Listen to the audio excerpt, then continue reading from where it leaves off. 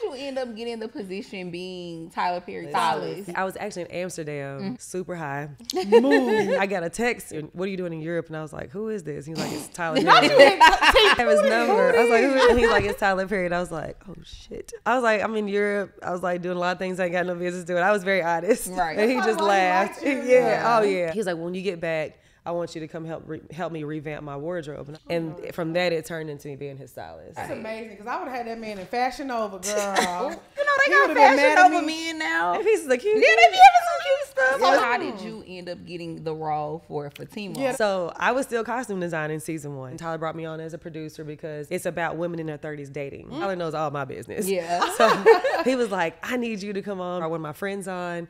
We all came on and we were producers on the show. I mean, because that's a big deal. It's a huge deal.